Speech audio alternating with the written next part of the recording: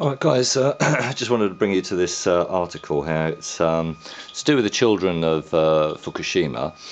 In September 2011 they put a petition into the UN under the optional protocol of 2008 that was brought in to be used if the government of a country wasn't helping the people for various social, health or economic reasons.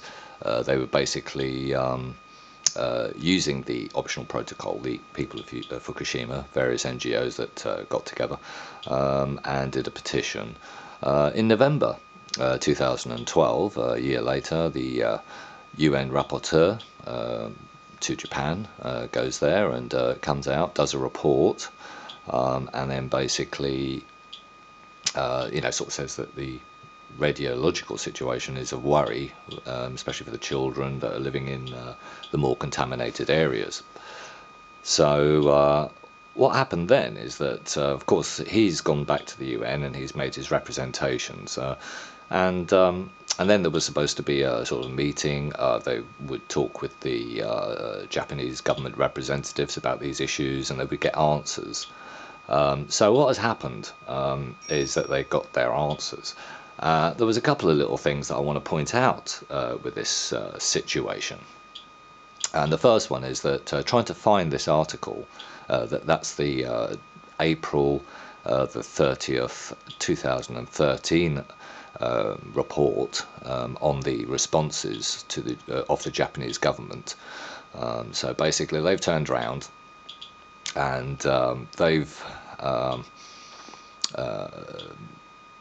made some references to what was made in the rapporteur's report.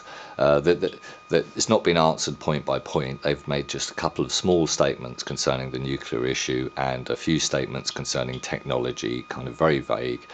But the main one they made to say was that on a more technical point, this was the main point they made, it was explained that an annual exposure to radiation was at the level advised by the International Commission of Radiological Protection, the ICRP. Right, so the ICRP at the moment is being taken to court in Belgium, and that's fronted up by by Chris Busby and the Nuclear Justice site.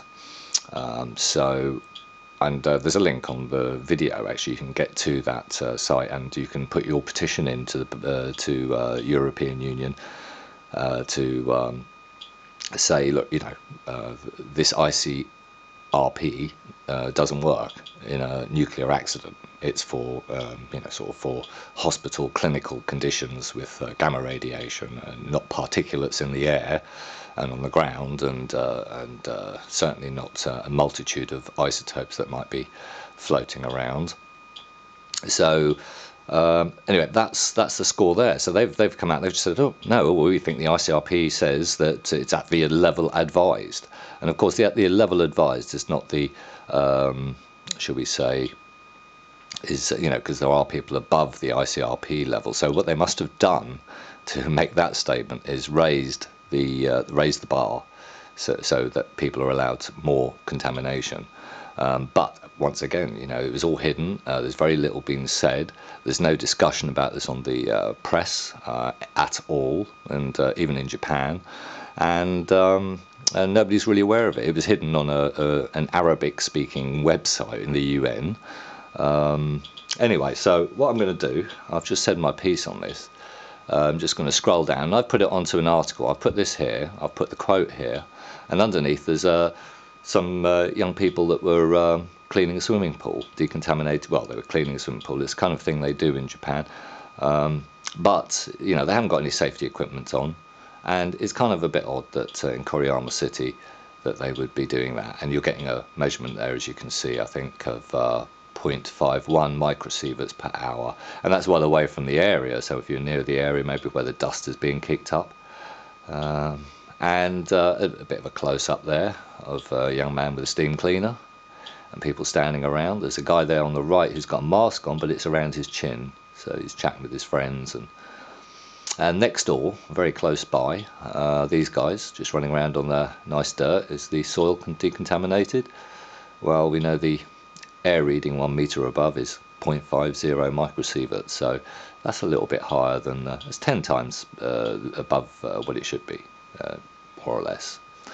So the full video's there, and then I've put, to explain what's happened there, is I've put the extracts from this Committee on Economic, Social and Cultural Rights, their optional protocol meeting that they had, and I've left some comments there. I mean, just read through them. They're the ones that are kind of relevant. There are others if you want to read through the whole document, but they're the ones that I just picked up on.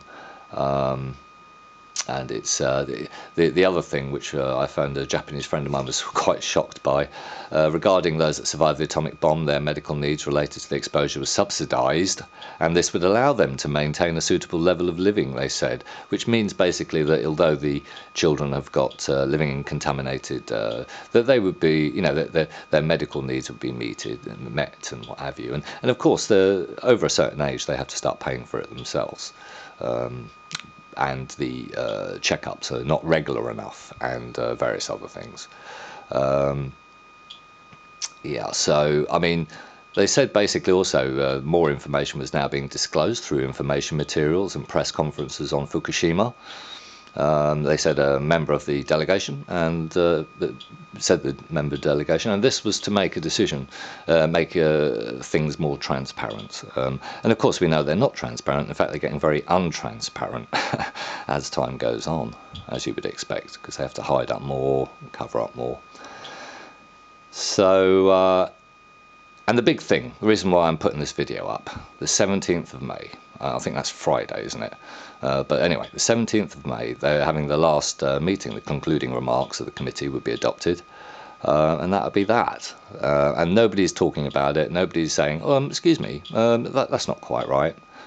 But there we go. Anyway, so I've basically put the other bits there. Now there's the link to the PDF, so you can go and find that. Sorry, that's the link to Nuclear News Report, which has the PDF on it.